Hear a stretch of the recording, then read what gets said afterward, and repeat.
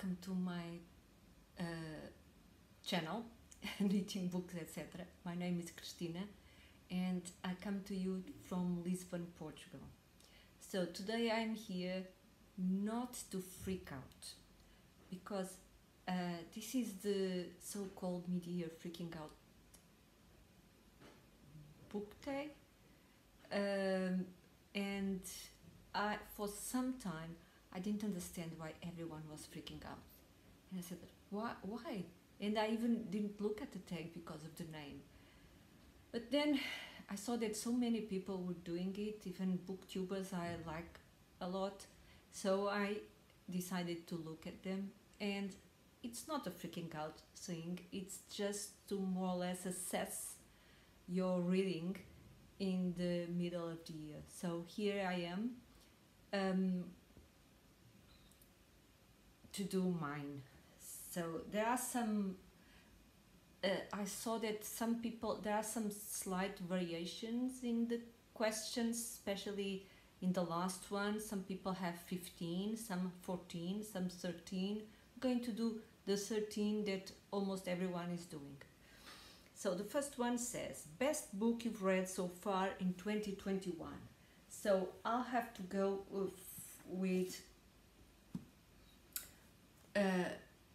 this one here, which I've showed you several times. And again, joining this, the second question says the best sequel, and here it is. To be truthful, this is only one book, and there is a third part, but I'm considering it as book and sequel. So this was quite a surprise. There's a bookshop that opened here next to my house, and the first time I went inside, they have only one bookshelf with what they call foreign books. So there are some in French and the great majority is in English. And I was browsing that bookshelf, and there was this book there, so I picked it up. I liked it because it has the two languages, so the original in one page and the translation in the other, and the reviews and say that it's a very good translation, and it looks like it. So I decided to buy it. It was the book bought in a bookshop, the first book in a long time. And so it was a complete surprise. I loved it, and then of course I followed immediately with this one, and I think that perhaps I loved it even more, but I cannot separate them to be. And so here it is. I am now reading the third part, which is Paradise or Paradiso. And I'm so glad that I found these books. So number 3, new release you haven't read yet but want to. So I have no idea, because I don't follow book prizes, I don't follow new releases, I don't normally read very modern stuff, things from recent times. So except for some perhaps crime fiction, or whodunits, I like them a lot. And I also like fantasy, and I also like science fiction, and I also like historical fiction.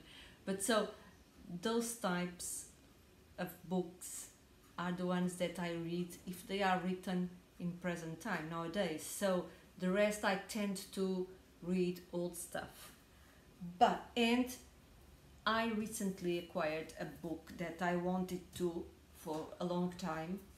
I actually considered having this in French, and so I opted to have the book in French in digital form, and then I bought the English translation, um, and I want to read this. This is a non-fiction book, and I want to read it one essay at a time, so throughout a long time. And this is the book. So not a new release, not but for me it's a new book, and I have already read some bits of this somewhere else, but now I have the whole thing and I intend to read it. So then the other question says most anticipated release for the second half of the year. Again, I have no idea. Biggest disappointment. So I'm sorry, I'm going to look like a broken record, but the disappointment I had was The Invisible Life of Eddie LaRue, and I already mentioned this book hundreds of times, but the reason why it was a disappointment was that it had so many 5-star reviews, and so many people I know and follow says that they found it fantastic. Many people even voted the best book from the previous year, and so on and so forth. And the premise was interesting because it's the story of a woman who was not happy, a girl, 17 I think she is. She was not happy with her life. She was being pressured to get married to a man she didn't like, that type of, and she wanted to escape that life.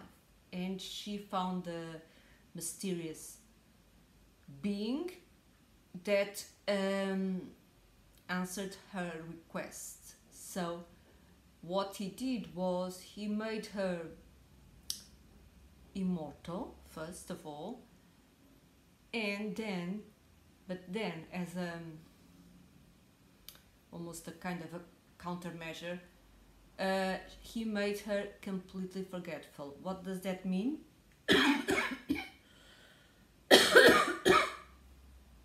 It means that no one ever remembers her. The minute they move their eyes from her, they forget her. And so this is the beginning of the story, and we see how her life goes. Then there's a moment in time where someone remembers her. And this would be, or look to be, very interesting, because why does this person remember her? I don't know why. I don't know if the beginning of the book until this moment was very uninteresting to me. Perhaps it was too repetitive. I don't know why, but I couldn't care less. So I don't know why this person remembers her, because I just gave up on the book. Biggest surprise. So again, this will all be repeats here, but I had never read Faulkner, and in May I participated in a read-along, and I read this book and I found it fantastic. So good that I am now reading The Sound and the Fury, and it's a lot more difficult to follow, although very, very interesting in my opinion. But I say that this guy liked to mess with our brains, or at least like to force us to use our brains. I like books where we have to, like, the story is a little bit like a puzzle. I do enjoy that type of book, so I'm not horrified with the way the narrative in The Sound and Fury is, because I do like to piece things together. but it's not easy. It's for me, it's been, I have read 2 parts of 4, I think, and the second part is very, very difficult. I have to reread it several times, I think. Okay, but that was a surprise because I really didn't know this author, and I look forward to Faulkner in August, where I'm going to read Sanctuary with so many people. Favorite, there is another, I wrote here, another surprise was I am participating in a read-along or challenge that was organized by Mark at Book Time with Elvis, and he used the pretext of the Euro 2020 to organize a read-along where each participant was given a country to follow, and we had to read a book from that country. If our team lost, we would read a book from the country with whom our team lost.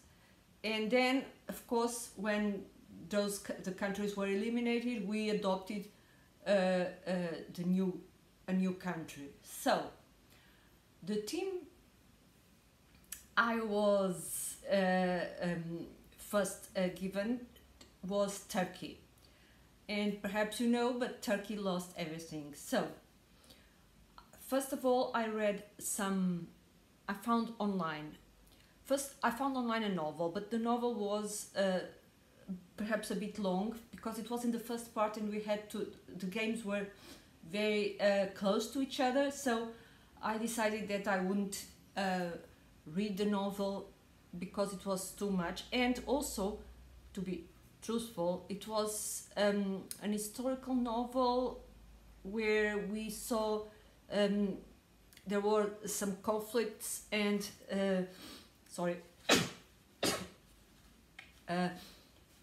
it was, I think, in the First World War, and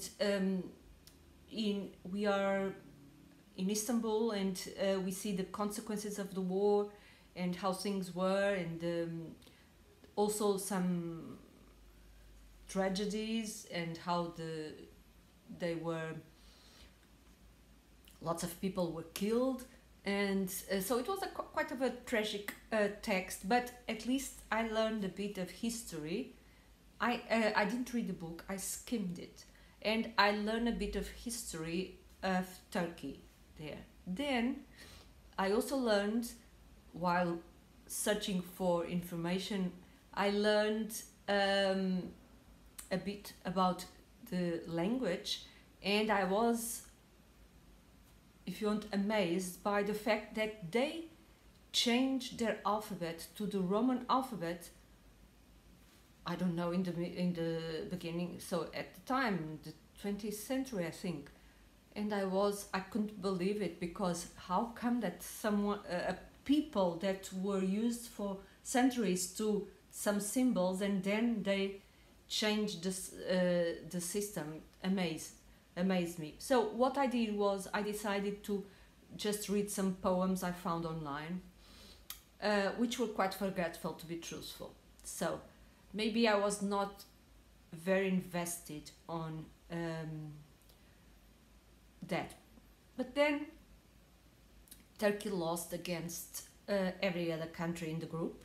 So when they lost against Italy, I said, well, I am already reading, and I still am reading Paradiso, so that takes care of the Italy part.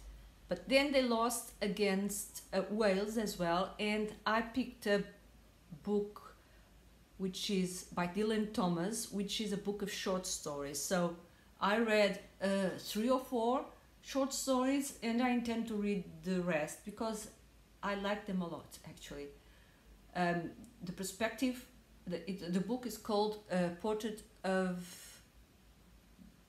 the Artist as a young dog, I think.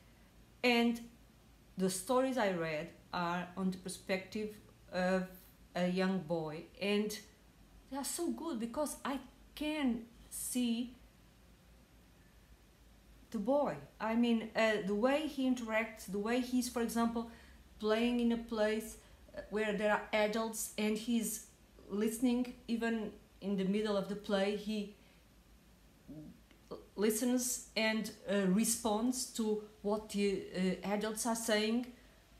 Fascinating, because I have many nieces and nephews, and I've had all my life. Of course, I have a son as well, but I remember when I was a kid observing my nieces and nephews, and now I have grandnieces and grandnephews, and it's so good the way he builds this character, the main character, and everything else around him. Very good.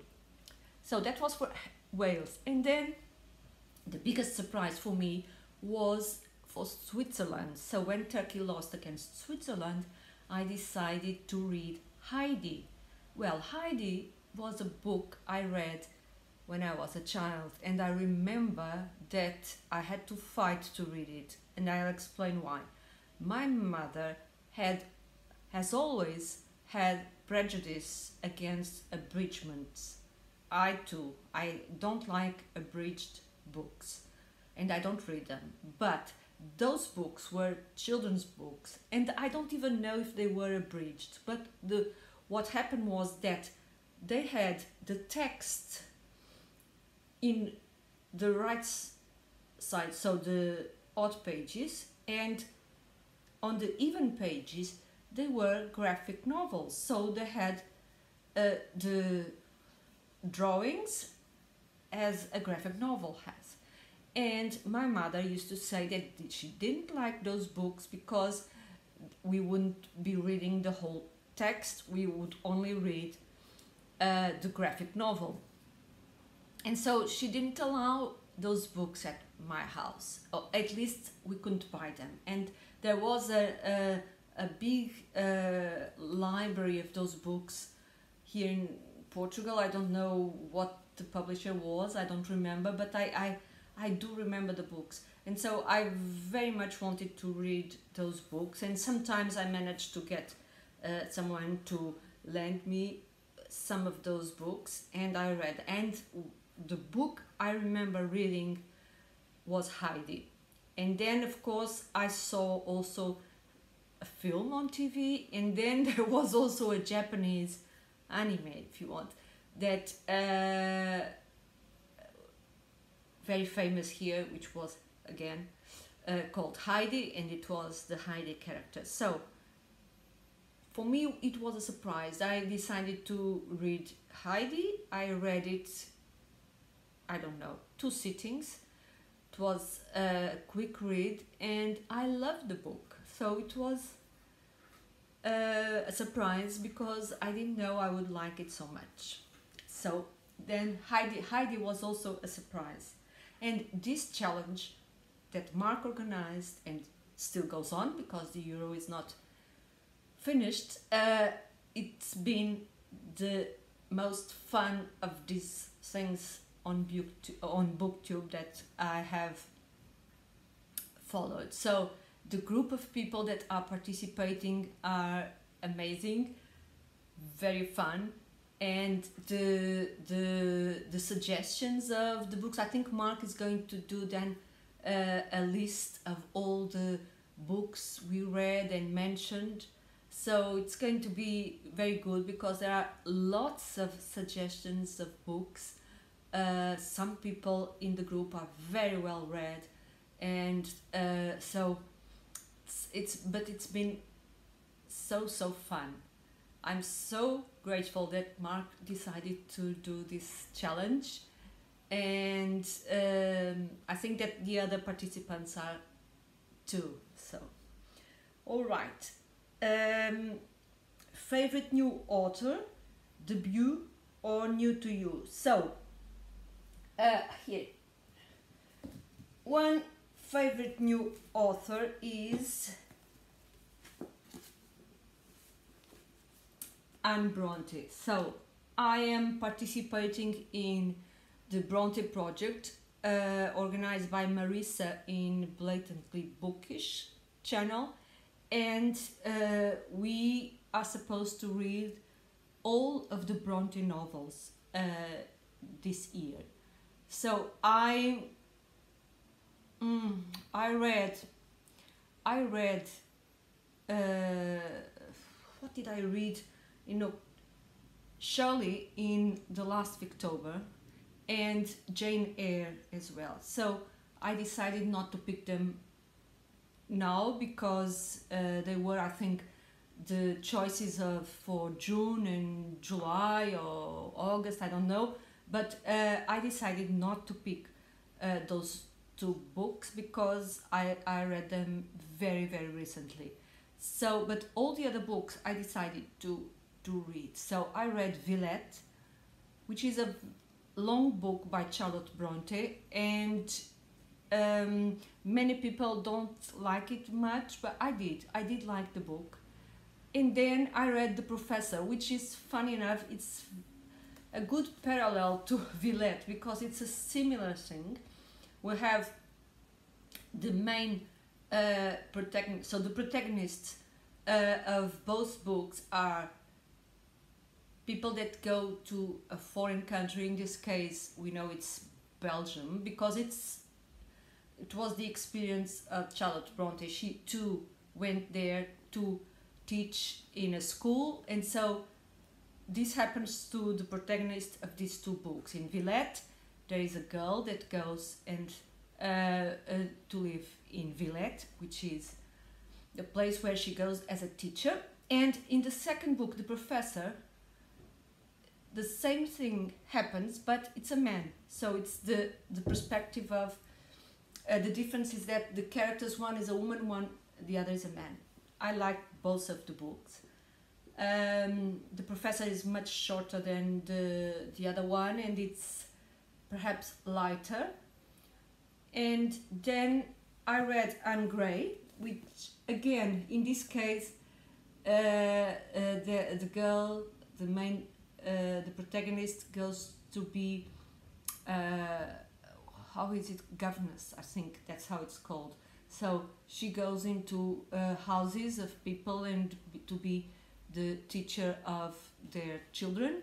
I think that also this was based on the experience of Anne Bronte, and this is a whole different type of book, but I think that this is one of the favorite, when picking your favorite book of this first half of the year,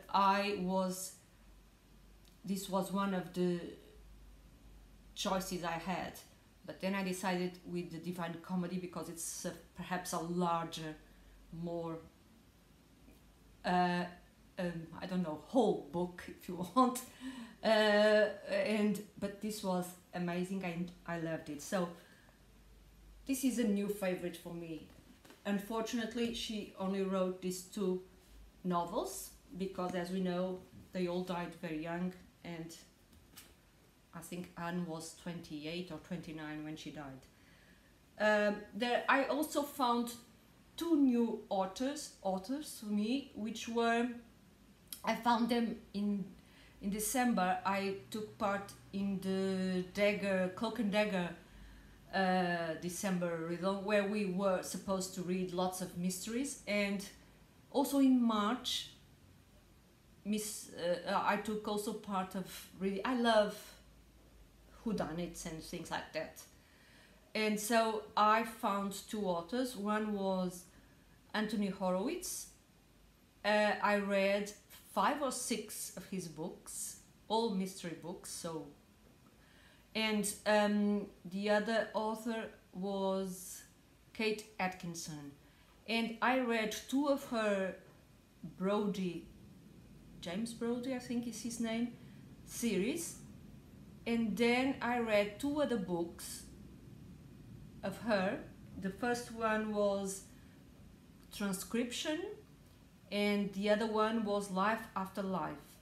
And those 2 books are also, the Brodie books are a little bit like that, where the narrative is not linear, so there are jumps in times, and as I said before, I like those types of puzzle books where we are always moving forward and backwards and so on.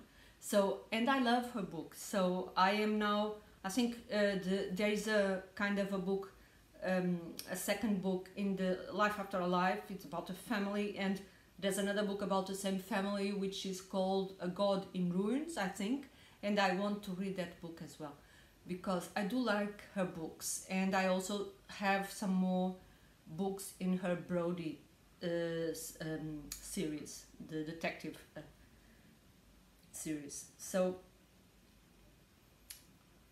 newest fictional crush. So I don't normally have crushes. I don't remember if when I was young I had, but if I have to choose, one of them might be Adam Bede. I liked, so I'm also taking part of the George Eliot read-along, and I am now reading The Mill on the Floss, but I read 2 books before, Adam Bede and Silas Marner, and I also liked Silas Marner a lot, but Adam Bede was a fantastic character and I liked him very much.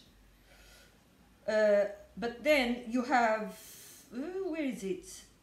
Newest favorite character, and so this could also be Adam Bede, but in this book here, which I read at the beginning of the year, there is a character which is, I love him a lot. He is called Razumihin, okay? And he is, if you want, the friend of the main character.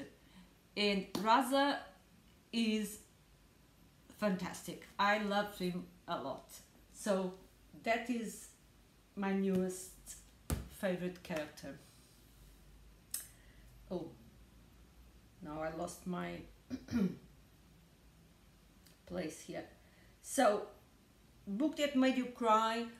I don't think I read any book that made me cry. I was trying to remember, and I don't remember crying over a book this part. Then number 11, book that made you happy. And this question puzzled me a bit because every book that I'm reading makes me happy. I love reading, and I love talking about books, and I love thinking about the books I'm reading or that I read. So all books make me happy. Perhaps Eddie LaRue didn't, but all the others did. Most beautiful book you've bought so far this year. So this is a bit of intersection with the BookTube made me do it, because 100% BookTube's thing, mainly one booktuber, which is Michael K. Vaughan from the Vaughan Manor, because he showed us his shelves, and I fell in love with with 3 books mainly that he has there, which are the new annotated Sherlock Holmes.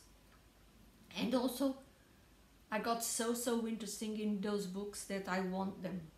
I didn't get them yet. So hopefully, maybe at the end of the year I will have them. But he also mentioned many other books and showed many other books in his shelves. So one of the things he started at the beginning of his channel, he talked a lot about H.P. Lovecraft as a classic in horror fiction. I haven't read any horror fiction until now, so I thought that why not start with the classics, because I do love classics. So he also showed us some annotated Lovecraft he has on his shelves. So I decided, well, if I'm going to start, I'm going to start in style. Unfortunately, the cover of the book I got is not, I don't like it, because he has this book in one of his shelves, and he has a fantastic cover. Mine hasn't. They decided to, they decided to change, and this is not half as beautiful as his one has. So this is the new annotated H.P. Lovecraft, and the editor and annotator is Leslie S. Klinger, which is the same that does those Sherlock Holmes books, which I want. But this is a massive book, and this book is interesting, so very beautiful, because first of all I like the pages. They are yellow pages with they have this, how do you call it, now I cannot remember the name of the first letter is like this, and it has hundreds of photos and drawings, and of course lots and lots of information about the author and the stories, because it's an annotated edition. And so I'm going to start reading some H.P. Lovecraft from this edition, but of course, because I am a little bit obsessive and a completist, if you want, I got the other second volume, and this has a lovely cover as well. So the first one should be also with a black background and some drawings. This one has the original one, so this is also the same editor, the same, and it's called Beyond Arkham. Because I haven't read any of the stories yet, I have no idea what that is. So this book arrived 2 days ago, I think, and because I wanted, and this was my, I'll turn 58 next Friday, so this was part of my birthday present to me, along with 2 other books, which are the contents of the book is beautiful. The covers, I don't consider them very beautiful, but the contents is amazing, and they are, of course, again, the annotated version. Amazing in the contents of the book. We have lots of pictures, drawings, images, discussions. Here has the comparison between the 1818 and the 1831 versions of the text. Amazing book. And today, the last one of my present to myself arrived, and again, amazing book. So these are the most beautiful books I got this year. And what books do you need to read by the end of the year? So I didn't understand this question, but then I don't need to read, or I need to read all the books. So you can choose between those 2 answers. The fact is that, of course, when I was at university many decades ago, I needed to read. I had to, and it was not very funny. Actually, nowadays sometimes I think that I would like to go to the university and attend some of the classes just as a not to be evaluated or to do my course, but just to listen to and to read the books they ask us to read, and do it just for pleasure. Because I think that being forced to do something at least to me, it always makes me rebel a bit, and I never like to be forced to do something, even with things I like to do. Like, for example, I said already, I'm a knitter. I love knitting, but if someone asks me, I always say to knit something for them, I always say no, because I know that I love to knit things for other people, but if they ask me, or if I'm forced to do in some way, I just can't, and I give up, and it's a chore, it's a sacrifice, and it takes all the pleasure from the activity. So I prefer to do it by myself, voluntarily. The same with reading. So, but as a matter of fact, I love to read with others. I don't know that. I'm a very individualist person, in the sense that I am very well by myself and read what I want, when I want, and so on. But I'm enjoying a lot to participate in read-alongs and buddy reads. And this year, well, I already talked about the books I'm reading in July, so I'm not going to repeat that. But I'm also participating in several buddy reads and read-alongs during the year. So I'm not going to mention that now. I will mention in my regular videos when I talk about what I'm going to read. But it's been so fun, and I'm enjoying it a lot, and I am very grateful for all the booktubers that do those videos and have great ideas for read-alongs and buddy reads and so on. It's a fantastic community that I am enjoying a lot to be part of. So with that note, I'll finish this tag here. I think I've been talking and talking and talking for a long time, and I hope to see you soon. Bye bye.